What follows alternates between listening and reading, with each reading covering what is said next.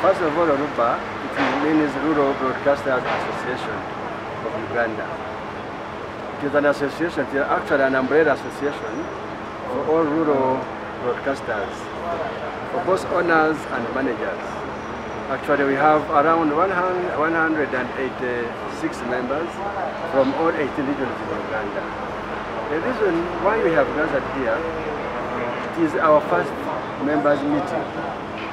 We started in 2015, but we have never met. But today is first members meeting. We decided to come and meet and gather all the challenges we are facing so that we can get solutions. Actually, the reason why we even called the minister, we shared the challenges we have as rural, so that our media can be okay. So that's the reason why we are here. Which are some of those challenges that you're still facing? One of the major challenges is sustainability. Remember when I was giving statistics, an up-country radio, actually it is only 26 radios in Uganda that can break even.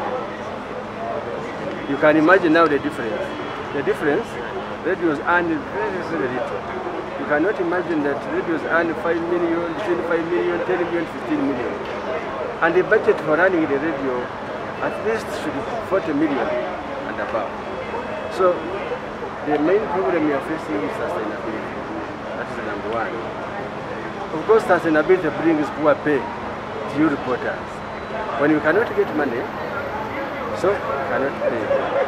And we are gathering here to make sure we request the government jointly to come and help us, because we do a lot for government. We do a lot for government. Remember, 90.2% of the people believe in what we say as rural media. And people up country don't have information. All the information is around here. So in most cases, why we are here, we want to make sure that our radios can operate effectively, we will pay our workers effectively. After the government approving the budget, we want to see how best we can look after our media and our workers. Everybody now is becoming a journalist. Everyone. So long as you can handle a gadget. There are so many online newspapers, so many online radios, online TVs, which are not yet even regulated.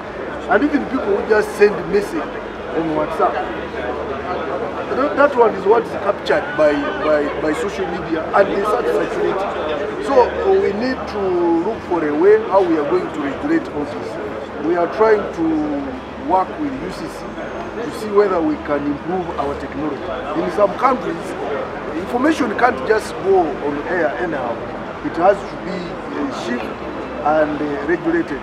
But the way we introduced freedom of press, it was in such a way that anybody can publish anything. But now that there is misinformation, I think we are going to work with UCC and see how we can enforce the rules.